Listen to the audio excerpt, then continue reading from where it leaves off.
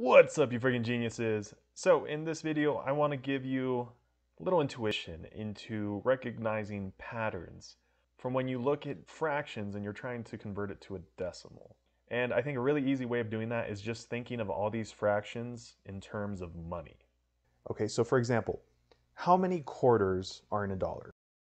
4 quarters are in a dollar, right? So if I had 1 quarter, my decimal would be 0.25. Or in other words, 25 cents. Okay, so again, how many quarters are in a dollar? 4, right? Now, this time, if I had 2 quarters, then my answer would be 0.50. Or in other words, 50 cents. Okay? So again, how many quarters are in a dollar? 4, right? And then if I had 3 quarters, my answer would be 75 cents. So again, if we split that dollar up into quarters, and I said I had 4 quarters, well, 4 quarters is the same thing as $1, right? Or simply just 1, right? 4 over 4, any number divided by itself is just 1, right? So that makes sense. Or again, let's say I'm splitting this up into quarters and I had 5 quarters. Well, then my answer would be $1.25, right? Or this time, let's say I had 6 quarters. Well, then my answer would be $1.50, or in other words, 1.50.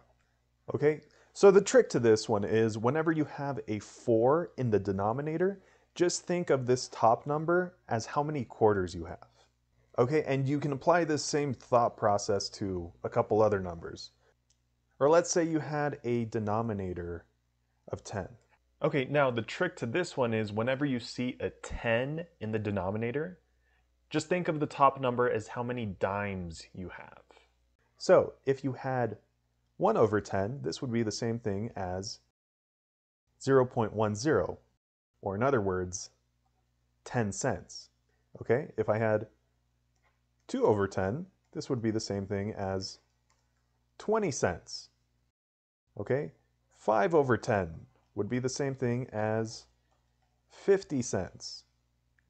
And then 10 over 10 would be the same thing as $1 whole dollar, right? Or simply just 1, because again, any number divided by itself is simply equal to 1.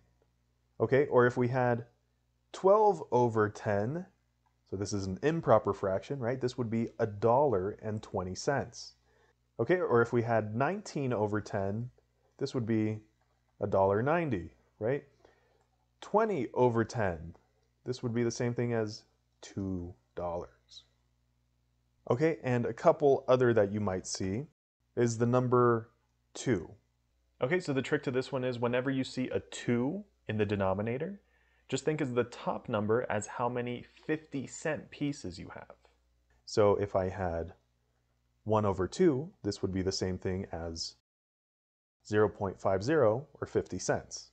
Okay, if I had 2 over 2, this would be the same thing as $1, right? Or simply just, again, 1. Or if I had 3 over 2, this would be the same thing as $1.50. Okay, 4 over 2, or in other words, 4 divided by 2, you could probably do that in your head, that's just 2, right? Or again, $2. And we could keep going, right? 5 over 2 would be the same thing as $2.50. Okay, and one other number we can apply this to. How many nickels are in a dollar? Well, there's 20 nickels in a dollar, right? So the trick to this one is whenever you have A 20 in the denominator, just think about the top number as how many nickels you have.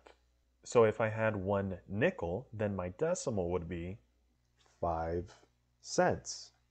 Okay, and that's how you would write 5 cents. Don't write 5 cents like this. Okay, that's 50 cents, because I could put a 0 right there, and then maybe that's a little more clear, right? This is 50 cents. 50 cents is not the same thing as 5 cents.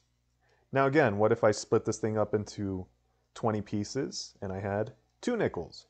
Well, then this would be 0.10, or in other words, 10 cents, right?